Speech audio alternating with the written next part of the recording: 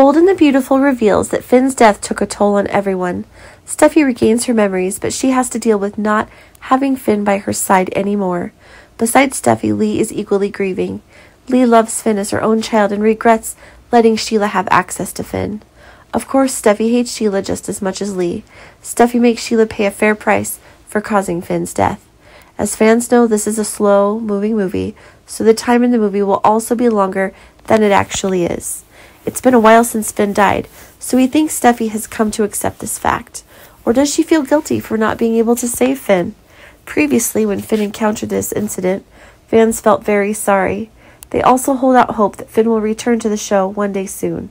Even if we pay close attention, there are many clues that Steffi is still alive. Like Lee's weird attitude at the hospital. Could it be that Lee saved Finn but hid it from everyone? Or must Steffi become a widow?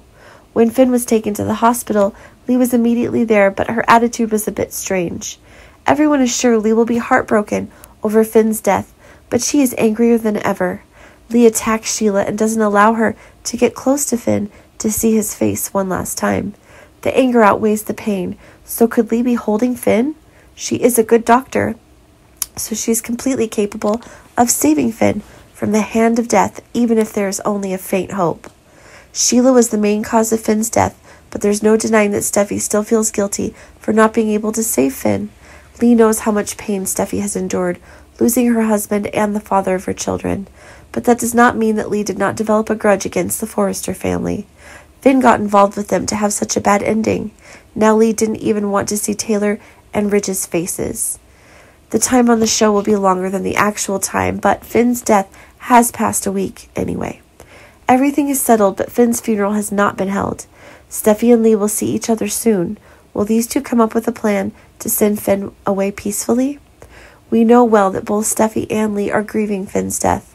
These two are also considered to be Finn's closest friends, so of course they will be the representatives to organize his funeral.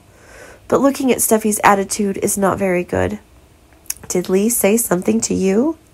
Could it be that Lee did something without consulting Steffi and her family? Steffi was completely confused after hearing Lee's presentation. Lee said she was done with Finn's affairs, but did not specify what it was. Perhaps Lee proceeded to bury Finn in silence. But why did Lee act so quickly? Lee wants to hide Finn's existence? We don't see a single scene showing his body at all. Plus, Lee's downright weird attitude. She didn't ask Steffi, but buried Finn. Was there no body for Steffi to see?